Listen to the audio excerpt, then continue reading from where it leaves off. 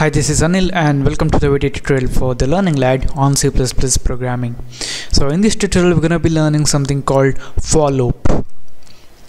So in the last couple of tutorials we have learned about the while loop and the do while loop. This for loop is another form of loop available in C++. So to use this for loop we're going to use the keyword for, and between these parentheses we need to write the expressions or the statements which are responsible for the working of this for loop, and between these curly braces we're gonna write the statements that we want to execute. So here the first statement inside this curly braces is gonna be the initialization, and this initializing statement is nothing but we're gonna create a variable which is called loop counter, and we're gonna set the initial value of that counter variable here. And next we need something called condition.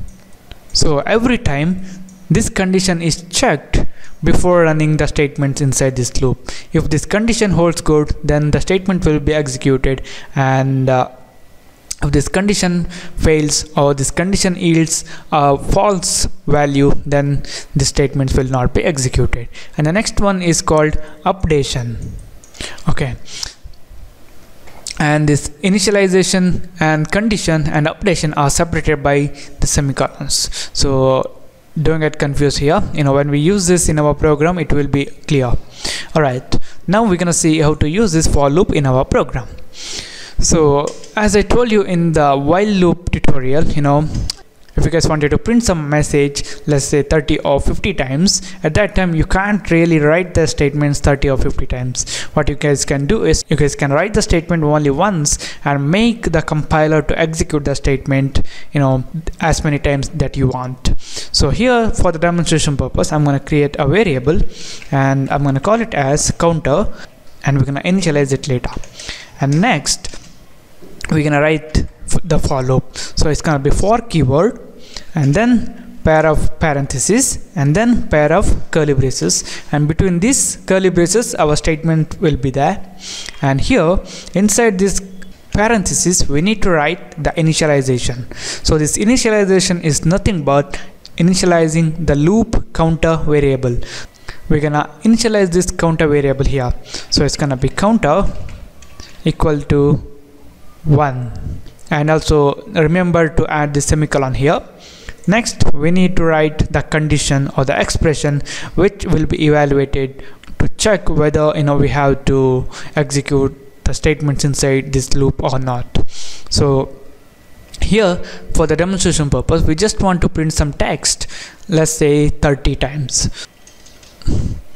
So here we're gonna write counter less than or equal to 30. That's because we want to execute the statements inside this loop till this counter variable is going to contain a value of 30, and when it becomes 31, at that time this expression is going to fail, and the control will come out of this loop. And next add a semicolon, and next we need to write something called updation. So as I told you in the while loop tutorial, if we don't update our counter variable or this loop counter variable, then our program will be in infinite loop. That's why we need to make sure that at some point this condition or this expression will evaluate to false. So we're gonna write counter plus plus.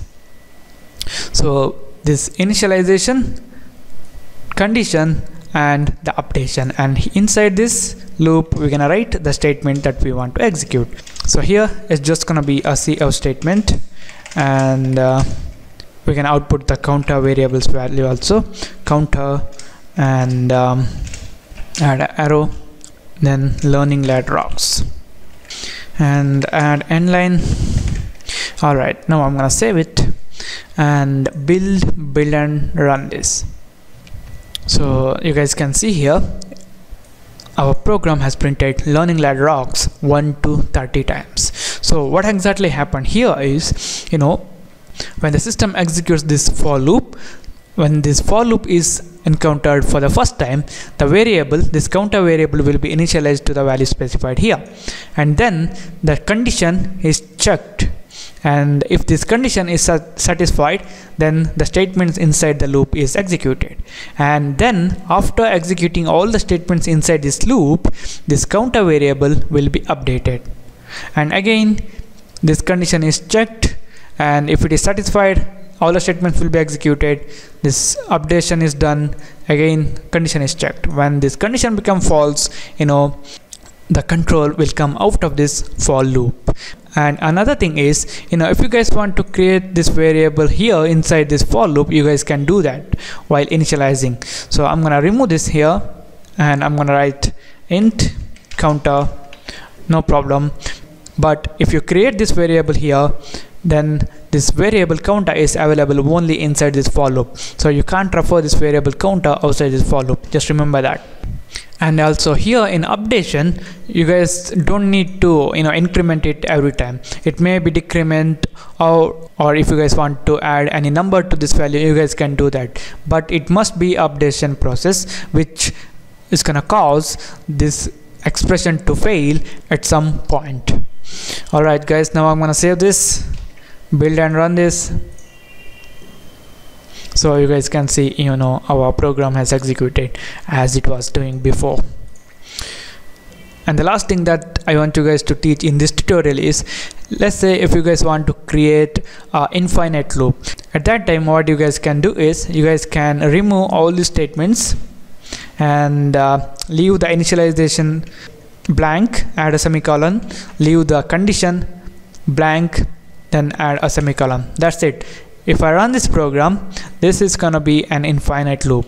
So I'm gonna delete the counter variable here because we haven't declared it, and also I'm gonna remove this arrow. I'm gonna save it, build and run this, and when I run this program, the program will not stop just because this is a infinite loop.